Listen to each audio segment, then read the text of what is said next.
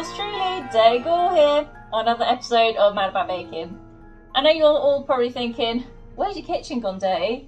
It's gone in for a bit of renovation, but this time it's just going to be a short, sweet baking video for Ghouls in a Rush. We've got Halloween on the way for all you horror Halloween lovers out there. You just want to chat with your friends, but you want to make something sweet, but you've got so much stuff to do. So I thought, why not grab yourself a packet mix, pre-made spread, whack this thing together, and I'll show you some cool little ideas to throw on top.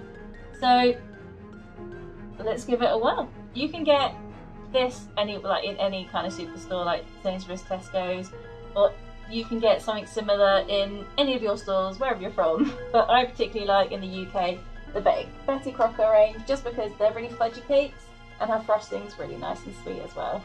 All you literally gotta do is get your milk, egg and flour or egg replacement and shove it all in a bowl and off your uncle. All we're gonna need for this is your egg. So I'm using flaxseed egg for my egg replacement, which you can find online. It's pretty easy to do, or you would just add 3 medium normal eggs, and then I like to add in oat milk, my oil, and then obviously the flour mixed with like the red food colouring powder and cocoa already pre-made for you, which is amazing, especially if you're, like I said, in a rush. Mix it all together. Now it's all nicely mixed in, you just want to get your parchment paper and your tin. I'm going to turn it into a loaf cake, but like I said, you can use it as like a standard kind of cake as well. Just pour that in.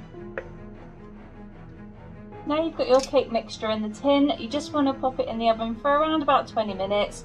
And then once it's gone the 20-minute mark, just get it out, get a sharp knife, stick it in the middle, and just see if there's any wetness on the knife. If there is, then just put it back for about 5 minutes.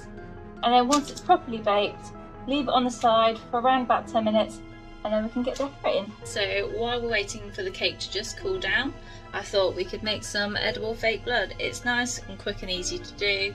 So first of all, you just want to get 1 tablespoon of corn flour. Just pop that in your pan. This is off the heat at the moment.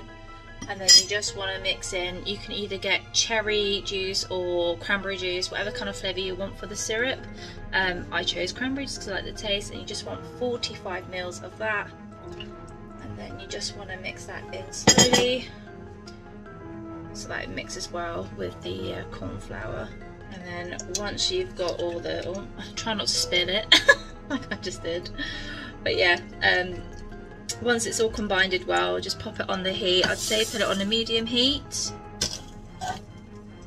and just let that heat up for a bit. And it'll start going a bit like this kind of gloopy texture, and then you just literally want to go and add your glucose syrup. So around about 250 grams. So if you get one of these little tubes, you get them either in Sainsbury's or Tesco's, and they're about 140 grams worth of the glucose syrup. Not syrup, like the liquid. So I just use a tube and a half. So literally just pour that all in there once you've taken the sealant off. Dirty ball. Might want to do that first. Once you've taken the sealant off, add your 250 grams worth of glucose syrup. This will just give it that shiny blood looking kind of coat when you splash it on the cake. It looks really cool. So yeah, just squeeze that bubble in there on the heat. So roughly about 250. And then you just want to go ahead and mix it. The cranberry juice and the corn flour will mix in with the glucose syrup. And then once you've given that a good old mix, you just want to add your food colouring. So I'm just going to add red, but you can obviously add in red, more red, and then like a drop of blue and a drop of yellow to give it that more like realistic blood colour. But I just want to go with like the cartoony red. We're just going to wait for the fake blood to cool down before we can make our cake look like a killing spree. So before then, I will show you how to make these cool little roll icing knives for you slasher fans out there. So you want to get yourself some white icing and black icing, and you can either mix the black and the white to make it like a grey looking knife, or you can just do it plain white like the cartoony kind of knives. And I will say I am no perfectionist. I just love giving it a go. So I will just quickly show you how to do your knife first. Just want to flatten it out, give it a good shape. Just cut that off. like so. Make it nice and pointy. And then you've got your little black handle which I've made there. You can see that with the little dots. And then you just want to put that on the end. And then once, like I said, the fake blood that you created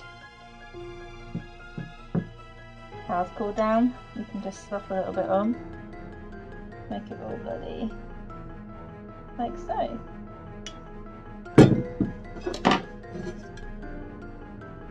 Here's my two little stab knives.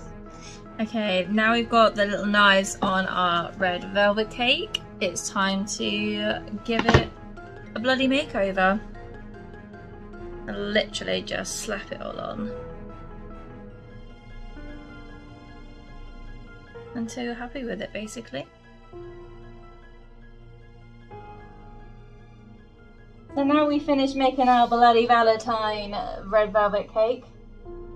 You can slice it up for your lover, your friend, or just yourself and shove a little horror movie on in the background and wear a mask. Why not? I hope you've enjoyed cooking with me, creeps. Please like, subscribe and tap that notification bell for anything mad about horror. And also please comment down below if you make this or get another quick cake mix and make something horror. Tag us, take pictures, would absolutely love to see.